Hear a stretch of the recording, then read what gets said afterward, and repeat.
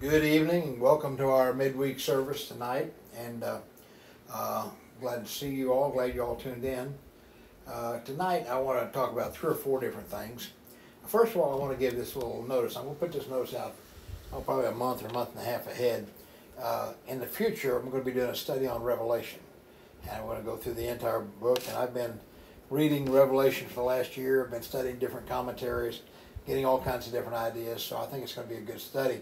Not that I'm an expert on it, by no means am I an expert, and I don't have everything figured out, but we're going to go through it, and hopefully we'll all have a better understanding of it by the time we get through. So you be thinking about that. It'll be at least a month, I'm sure, but that's coming up in the future. And also tonight I've got on my shirt, my Kansas City shirt. You see this? I'm sure you did. There's 2 things on this shirt. There's Kansas City and there's I voted. I was thinking about that, and that stands. That stands for something. And I would like to think that I do stand for something. And if we don't all stand for something, there's a saying that says if you don't stand for something, you'll fall for anything. And so when you see the little KC there, if any of you know anything about sports, Kansas City Royals, they're not doing real good this year. They're doing better now than they did the first half. But that's not the point. You see, I became a Kansas City Royal fan back in 1969. And I've been there ever since, and I'm faithful. And that's when I wear this shirt, KC, no matter how they're doing good, doing their bad, it means that I'm faithful to them. And that's a good trait about anybody. If you can be faithful to your family, to your husband, your wife, faithful to your job, faithful to your church attendance, faithful to serving God, faithful to reading your Bible, faithful to praying, that'll take you a long ways in life. Because a person that just jumps around, hopscotch here and hopscotch there, you're not going to make it very far without running into a lot of difficulties. So that's what the KC stands for tonight, being faithful. And the I voted, and what that stands for is that I'm an American, proud to be an American. Thank God that we have the opportunity to live in America. And I feel sorry for all of the people that don't like America and are coming against America. It's a sad thing. If America's such a bad place to live, I wonder why we have millions of people trying to cross the border to get in to live in this terrible land. Well, I think it's still a pretty good place to live. And for it to continue to be the good place that it needs to be, we need to elect the right people in the right offices.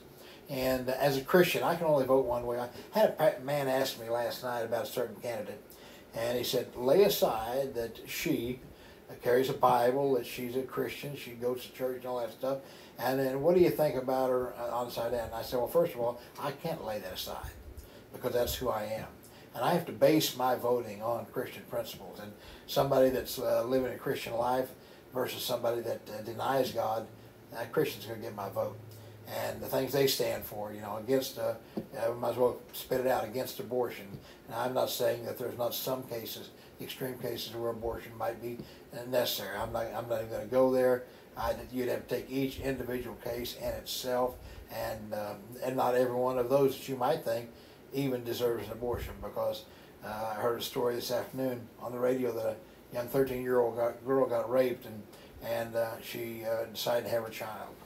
And so she went through with it, and now she's a proud mother of a very beautiful little boy. Why should we punish them? Now, they arrested the guy that raped her. He had raped several other women, and so we shouldn't punish the victims, but punish the criminals. And so, as well as that, homosexual agenda, yes, I'm against it. You better believe I'm against it. The Bible says that according to the Word of God, it's an abomination, it's a sin. So I'm against sin.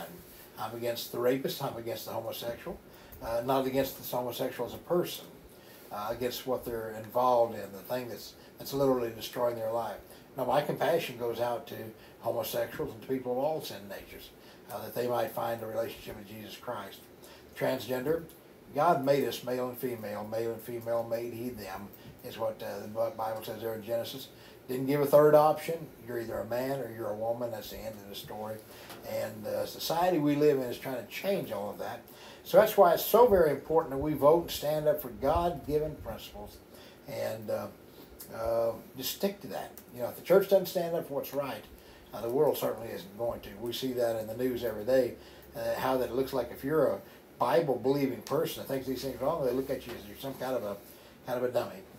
Well, that was just my little introduction to what I believe and what my KC stands for and what my I voted stands for. But tonight I want to talk about something, following through. Following through is a very, very important thing. If you don't follow through on things in your life, you'll never get anywhere. You'll only get halfway or a quarter of the way, or barely get started.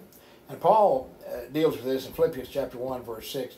He said, I am confident of this very thing, that he which began a good work in me will perform it until the day of Jesus Christ.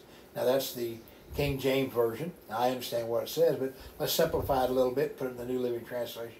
He said, I am certain that God, who began the good work within you, will continue his work until it is finally finished on the day when Jesus Christ returns. When Christ saves you, he wants to keep you in good relation with him until he comes back to take you out of this world, take you to a place called heaven. And so Paul was convinced that when he started his relationship with Christ, that Christ was going to help him. And Christ will help you, and Christ will help you. All we're going to do is learn to call on him, learn to communicate to him, learn to do what God wants us to do, and that's be what he calls us to be. Be a Christian. Be a Christian. Live a Christian life. And what does that consist of? Well, being a Christian life, first of all, you've got to commit your life to Christ. Once you've committed your life to Christ, you want to build that life. You're a babe in Christ, and you need to grow and you need to mature. So therefore, you probably should read the book. You should probably read the Bible and find out some things about God. And as you begin to grow in the Lord, you'll find out that Word, the Bible, the Word of God, becomes like nourishment to your soul. And it makes you stronger in your faith with Jesus Christ. And it helps you through the difficult times. We should pray. Your prayer is just simply nothing more than a conversation with God.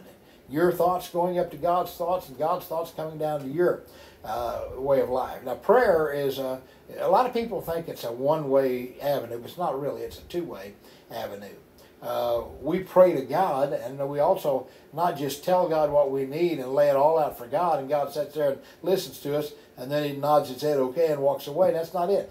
As we talk to God, we pray to him, God will also communicate back with you, and you may not hear audible words from him, but you'll feel the direction of God in your life if you sincerely get down and begin to pray.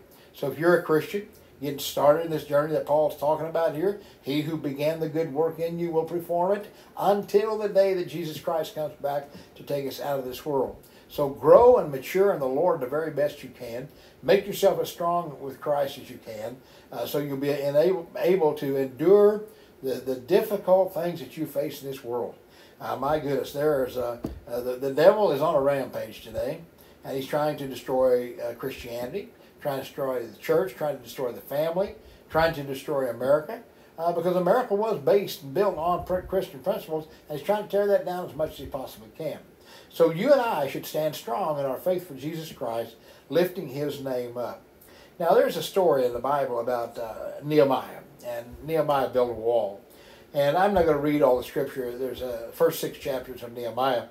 It talks about Nehemiah was the king's cupbearer. He was in captivity. He was taken captive out of Jerusalem. He was brought to the king, and he became the cupbearer. Now, the cupbearer was a very close to the king job, but it wasn't really all that great a job, because back in those days they liked to poison kings. They would put poison in their wine or in their food and everything.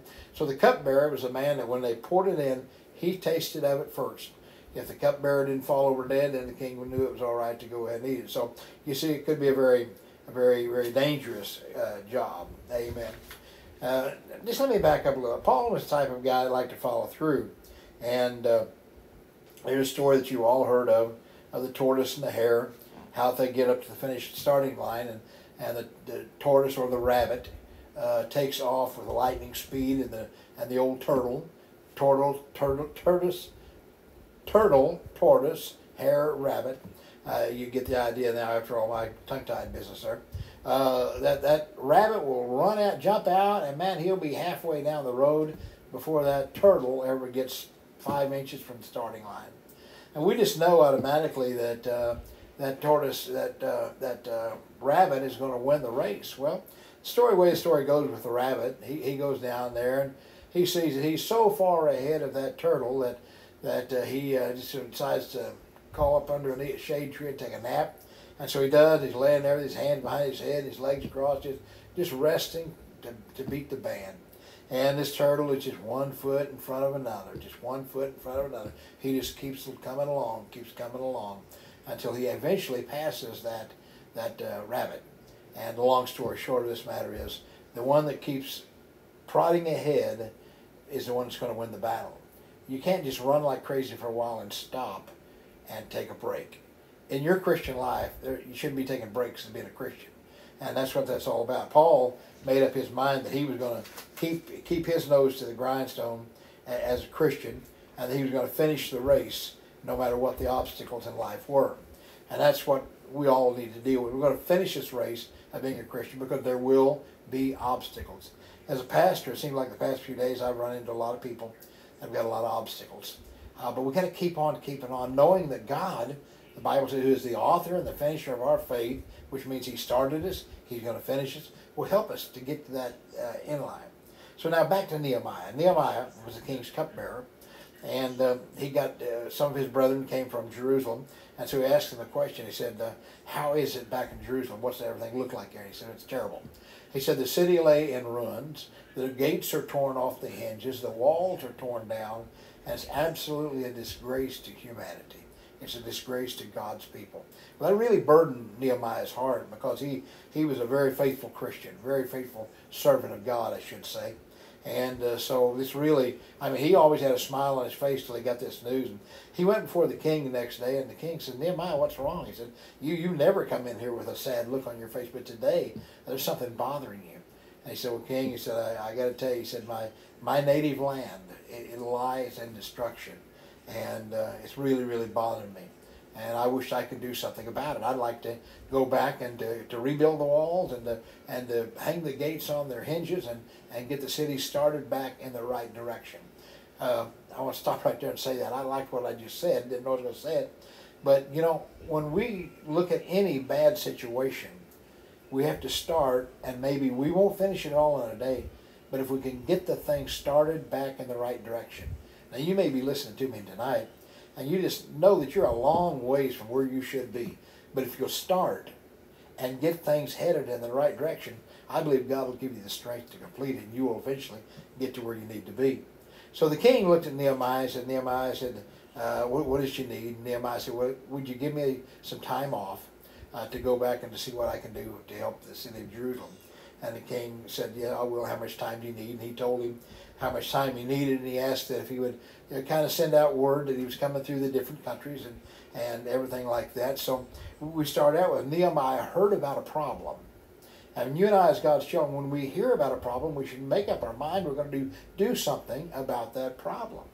So Nehemiah got a vision, not of walls that were torn down and not the gates were off the hinges, but he began to picture in his mind those walls being rebuilt and those gates hung back on those hinges and the gates shut up and the city began to start back to becoming the city that it used to be. And isn't that the way we should look at people out there in the world today? Their life is literally in distress and in trouble. To look at them as, you know, I can see them beyond where they are now. I can see them getting it back together and rising up and being what they need to be. So you have to get a vision of the reconstruction. And so he started out. Nehemiah started. He went to the king. Good place for you to start out. And this is to go to the king. Amen. Go to the king and ask King Jesus what he wants you to do.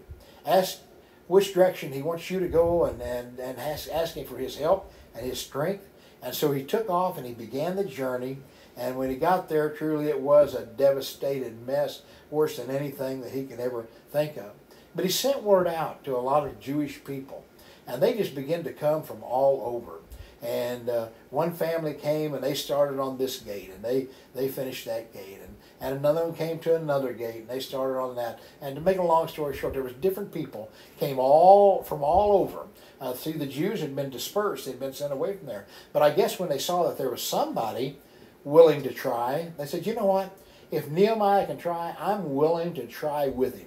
And together maybe we can do something. So they began to try. They began to build the gates back and start on the walls.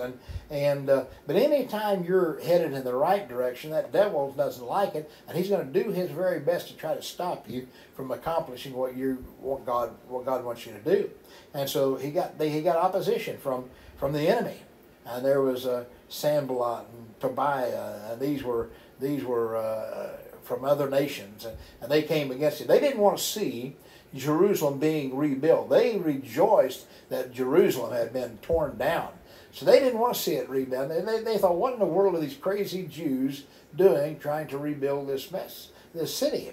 And so they came and they began to talk to Nehemiah and began to tell him, that you can't do this, Nehemiah. It's ridiculous for you to even try. But Nehemiah just blocked them out. Sometimes you have to block the enemy out. When you're made up your mind that you're going to start to improve in your life, start to get closer to God, start to conquer that thing that you've been needing to conquer, and you make up your mind that you're going to conquer it, and the devil's going to come at you and he's going to tell you, you can't do that. Block him out of your mind. Call on the name of the Lord. Begin to believe in Jesus that you can do these things. Like Paul said, I can do all things through Christ which strengtheneth me. So the enemy came at him and tried to persuade him not to even start. Get this out of your mind. It's ridiculous for you to think that you could do such a thing. And so the enemy came against him. And then later his friends came against him. Nehemiah, yeah, we're here to help you, but I'm not really sure about this thing, man. This is a pretty big job. It's bigger than what we probably can do. But you need to get a made-up mind, that you're going to do it. You're just flat going to do it. I remember Jeremy telling a story years ago when he was a little younger. I don't know if he still does today or not. We had a pretty good-sized crew in drywall at that time, and they'd walk into a job, and somebody might say, "Boy, this is a big job. It's going to be a 2 or 3 day house." And Jeremy said, "No, this is a 1 day house." And they said, "Ain't no way we can get this house done in 1 day." Now, if you know my son, he's a pretty good worker, and he makes up his mind he's going to do something, he's going to do it. And so he would go to work, and he'd work just as hard as he could. Of course, they'd have to work hard to keep up with him, and by the end of the day, they walked out of there, and the house had been sheetrock. They'd done it. That's the kind of attitude we need to have. When the devil tells us we can't, God says we can. So his enemy tried to stop him, and his friends tried to discourage him, because there's always going to be opposition when you try to do something good for God.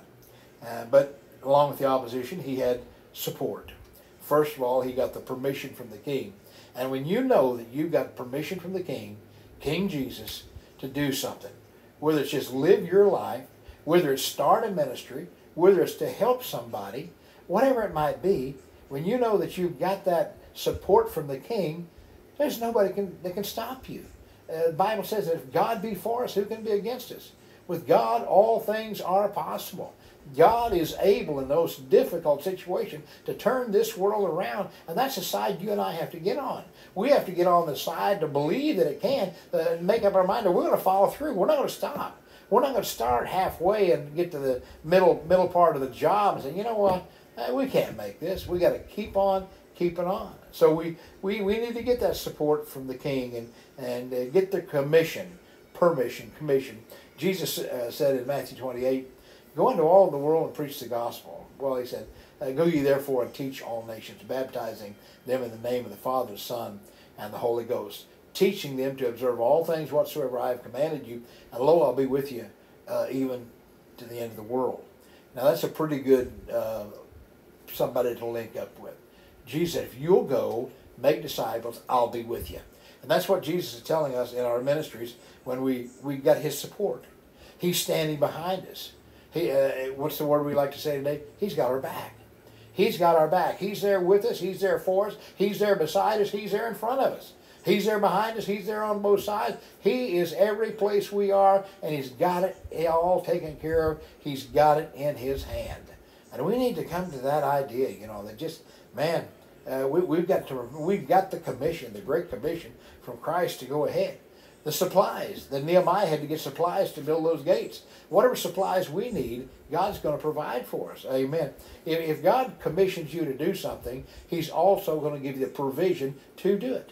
Well, I don't have any money to start a ministry. I don't have this, I don't have that. There's been multitudes of ministries started out on nothing more than a vision, nothing more than a prayer. And when they begin to pray, all of a sudden God would begin to bring things into their life. Maybe other people, maybe businesses that would just open up their doors and help them with what they needed. And we've got a food pantry here in this town that's just a pretty good food pantry. When we started this food pantry, we started 5 years ago in our church, about 5 years. It ran for 5 years in our church. When we first started, our gym wasn't even really completed. We didn't have heat in it. It was in the middle of, it was November when we started. It was cold, and man, it just didn't, we made it. I mean, we probably fed 200 or 300 families that first time that we met and was able to distribute food. Well, we just kept at it. We made things a little bit better, and God opened doors and windows of opportunity to where things began to come our way, and provision and blessing. And I was on the board, and some people on the board said, we want to buy our own building. And I'm thinking, we can't buy our own building. We don't even have any income. And but there's a guy come on the board, and he had dealt with fundraising. And he said, I think we can raise some money. And he went to some big organizations in Springfield. He was from Springfield. And he got these multi-million-dollar corporations to write a check for like $200,000 or $50,000, whatever it might be, and it would give them a tax write-off. And it wasn't any time at all, less than 6 months, he had raised $500,000. And we bought the old building. It used to be the Gerb store. And today, it's up and running. It's a great thing. Why? Because somebody had vision. Somebody had an idea. They got the commission to do it. They got the supplies to do it. And they went for it. And that's the way it is in your life. It's the way it is in the church. It's the way it is in the ministry. But it's the way it is with you individually, that when everything comes against you, God will make a way. God will make a way regardless of what is in front of you. And Nehemiah kept at it because there was something that burned in his heart. And when you get the vision of God burning in your spirit and in your soul, nothing is going to shut you down. Nothing is going to stop you. It doesn't matter how many times you get the door slammed in your face. Maybe the next door is the one that's going to open. No many times you've been told no, maybe the next one's the one that's going to say yes. God is going to bring you to the point. If he called you to do it, God's going to take you through it. Nehemiah had an overcoming attitude, and that's what we got to have in this world to have the victory. When the enemy said he couldn't do it, you know what he did? He went to work. The enemy's over there, standing over there saying, you can't do it. Nehemiah just grabbed a brick and grabbed some mortar and started laying a wall. And they gathered forces to discourage him. But every time more people would stand up and say, Nehemiah, you can't do it. Nehemiah, you're a crazy old man. What do you think you're doing? He kept right on working, even when people were telling him he can't. You know why? Because he knew that God had put it in his heart. And it came down to the place to where the other nations even declared war on him. Several nations were going to come together, and they were going to fight against Nehemiah to stop this. I mean, they hated Jerusalem that bad. They did not want that wall to be rebuilt. They wanted it to lay in shambles. But God said, we're going to raise it up. We're going to raise it up out of the heap, and Jerusalem will be a city again. And he used Nehemiah to start that. And so they got the armies of these other nations together, and they came against them. Well, God gave Nehemiah the answer to all of that. Nehemiah had a pretty good construction crew here by this time, because like I said, a lot of different people came from all over, came back to Jerusalem to start to work. You see, when you start, there's something right there. When you start something that God wants you to start, God's going to bring those to help you. And that's what you need to do. And so Nehemiah said, well, we're going to keep on working, but I guess we probably better use some wisdom. So half the crew would stand on the wall with their weapons, warding off any enemy that might try to come, while the other half continued to work. And so they continued to do this. They lay the work. And while everything looked like they weren't going to be able to do it, they even told lies about Nehemiah. They told him, anybody ever tell a lie about you? That hurts. That hurts to the core. Because a lot of times you can't defend that lie. You just have to stick with the truth, keep on doing what you know is right, and eventually in the end, it'll come out. So they did everything they possibly could to stop Nehemiah. And as they were telling him he can't, Nehemiah kept right on, keeping on. He was following through. He started something. Where did it start? It started with when he heard about a problem. I want to say that again. I want you to understand. It started when he heard about a problem, and you may have a problem. Think about your own problem. Think about how I'm going to do something about my problem. I'm not just going to sit and let this problem take me down. Nehemiah heard about it. He heard about the problem. He began to get permission, and he went through with it, and he finished the wall while everybody was standing out there saying, Nehemiah, you can't do it. Nehemiah laid that last brick in the wall, hung the gates on the hinges, stood up and said, it is done. It is finished. It took him 52 days to reconstruct, repair the wall around Jerusalem. a miracle in itself. Why? Because somebody said, you know what? I'm going to start something and I'm going to follow through. I'm going to start something and I'm not going to give up. And that's the attitude people have to have. People that are successful have the attitude they're not going to give up. I couldn't tell you the number of stories of, my goodness, people that are millionaires and billionaires that fell flat on their face more times than once, went bankrupt a few times, till finally they kept on keeping on, they followed through, and their efforts were blessed. And in your Christian life, there may be times you fall down, but don't you ever give up. Don't you ever give up. In closing tonight, I just want that to get it into your spirit. Don't you ever give up. It says in Proverbs that the righteous man falls down 7 times, but he gets back up. And the wicked, when they fall down, they stay down. So aren't you glad tonight that you're a Christian? So you fall down, but God, the devil's not going to keep you down. You're going to get up. You're going to prevail. Before I close tonight, I want you to think about something. I don't know who I'm speaking to, but there's people out there that are probably facing discouragement. You're facing situations that you don't know what you're going to do about it. But first of all, look at the problem, look at the king, talk to the king about it, and let God begin to lead you in a pathway that will bring that thing to a solution. You'll gain victory over it. You'll win the battle, one way or another. And I just want to say one more thing. Just because a door is shut doesn't always mean that that's the worst thing, because maybe that door has to be shut for a better one to open up. I was talking to somebody today, and they need an apartment. And they went to this one apartment complex, and there really wasn't any reason why they wouldn't rent. They had a couple, which is unique today, and they wouldn't rent it to them. And there wasn't any legal reason why they wouldn't rent it to them, but the door was shut. And I run across something else today I said, I'm going to check on a certain apartment complex I know of. And so I went this afternoon, went into that building, and then I told them who I was and what I was looking for somebody else. And the person said, well, we don't have any here, but we've got 2 just a few miles from here that are open, and we would love to work with these people. And it's a much, much bigger and better place than the one where the door was shut. So you pray with me on that. I don't know if it's going to be a go yet or not. There may be another door shut, but I want to pray that door continues to stay open, and these people who need it, they're both disabled, living on very limited income. They need a place to live. They need a place to live. They love God. And so I want you to pray with me as we pray right now that God will open that door for them. Father, we just ask God in Jesus' name that you will open this door, God, and you'll make a way that this couple will have a place to live, a place they can call their own, God, a place that's nice, decent, and comfortable, Lord, and it'll be a blessing to them, and they can give you the praise for it. We ask it in Jesus' name. Amen. Leaving you with that tonight, I want you to follow through with whatever God has put in your heart. Don't give up. Keep on keeping on. God bless. See you this weekend. Amen.